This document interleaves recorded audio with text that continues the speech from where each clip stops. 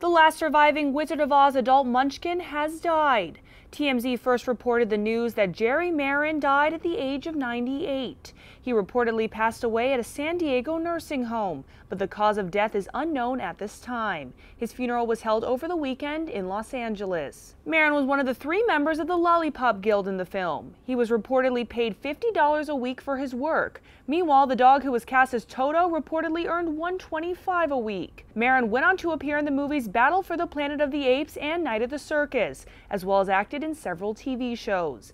Maren's Instagram bio says he was the last living munchkin from The Wizard of Oz, but several news outlets have pointed out he was the last living adult munchkin.